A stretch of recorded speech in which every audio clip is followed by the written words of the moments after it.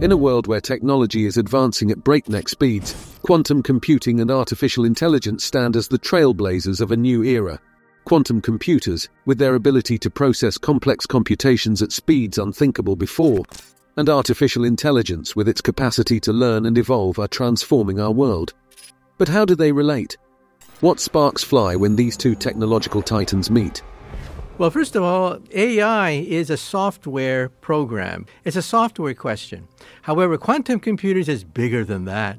Quantum computers is a hardware question where it actually increases your ability to do much more than with an ordinary digital computer. So the two of them, the chatbots that are a revolution in software, and then quantum computers, which are a revolution in hardware, when they get together, watch out.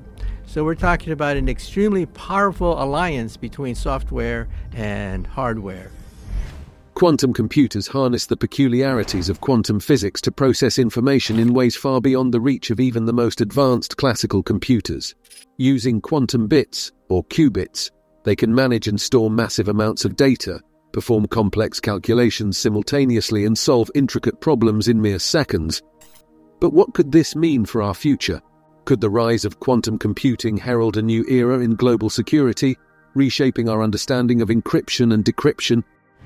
These quantum computers can crack any known digital code. So this means the crown jewels of any nation, with all their top secrets about the military and defense posture, all of that can be broken into by an advanced quantum computer.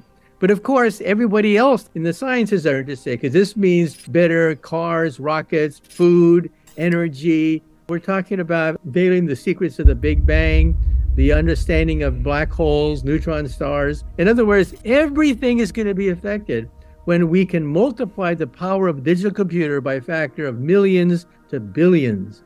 So we're talking about a new era in computation that'll change everything.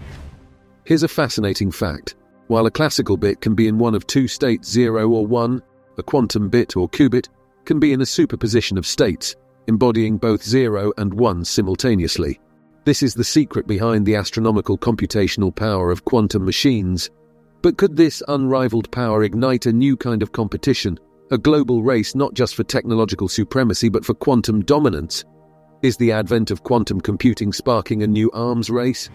Well, computers have gone through 3 stages. The first stage was analog computers, when we computed on sticks, levers, gears. We would turn the crank to do a calculation. Then comes electricity, and the transistor. So all of a sudden, everything becomes a matter of zeros and ones, and digital. And that's the computer revolution of today. Now, we are beginning to enter the 3rd stage in the evolution of the computer. No longer computing on transistors, computing on atoms. This is the ultimate computer. You can't do better than that. Computing on atoms, and that's what the quantum computer is all about. They exist already. They are millions of times more powerful than our most powerful digital computer on certain tasks. So there's a race between China, between IBM, Google, Microsoft, a race to see who can get the first all-purpose quantum computer to put on the marketplace, which will change everything. The CIA is interested in this. All the big commercial banks are interested in this. Aerospace, energy, you name it, everyone is interested in who is going to be first to bring out a commercialized quantum computer that could outrace any normal computer by a factor of 1,000,000. The quantum revolution is not just about speed and power. It's about reshaping the very fabric of our society. As we grapple with the challenges of misinformation and truth discernment, the potential of quantum computers to sift through vast amounts of data with unprecedented accuracy is tantalizing. Could we possibly see a future where quantum computers serve as the ultimate fact-checkers, reliably separating truth from fiction in a world awash with data? Is this the dawn of a new era of truth powered by quantum computing?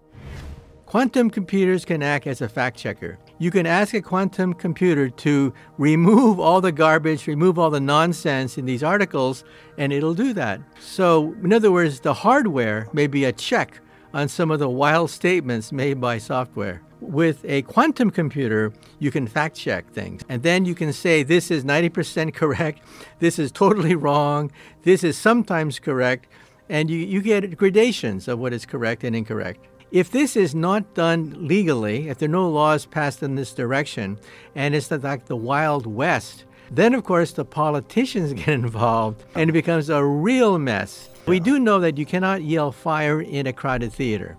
Therefore, there are limits to free speech. We get that.